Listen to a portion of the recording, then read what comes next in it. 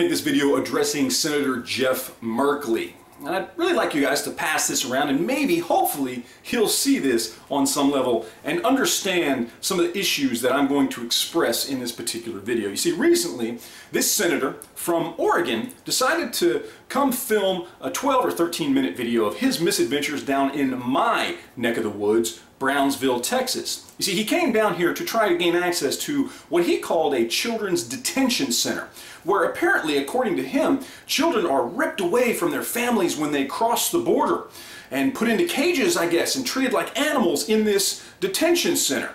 And he wanted to try and gain access to this. Of course, he was unsuccessful at doing so, but he nevertheless put this video out talking about how evil it is. And of course, in the video, he also has to mention that this is all happening under Jeff Sessions and, of course, by extension, Donald Trump, because I guess this is part of Donald Trump's America, his war on immigrants and brown people and everything else that the left and the Democrats love to say about the current administration.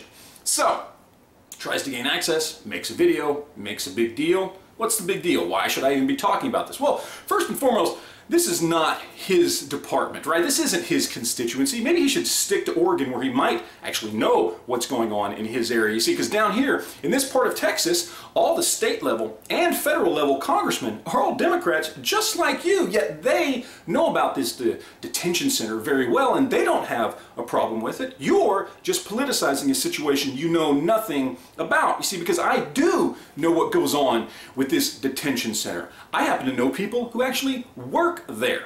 And I'll explain to you why you're so wrong on so many levels about this particular situation. First and foremost, this was turned into a detention center, or as it's actually called, a children's center, almost 4 years ago.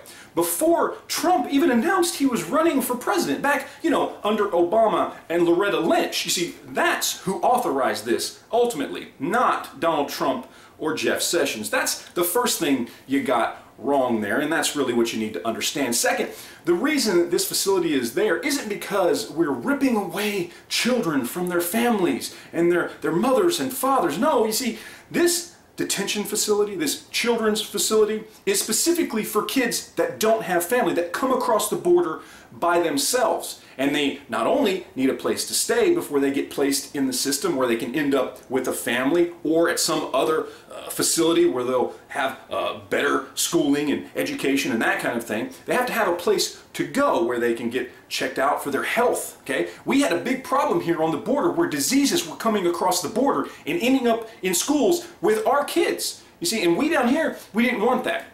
So having a place where these kids can go and they're fed and they're housed and they're treated for any illnesses they might have, they're given medical attention, psychological attention, before they are then put on another path somewhere else where they actually can go to school and get placed with a family and all these other things, okay? Because see, we don't send minors back across the border, especially when they arrived here by themselves.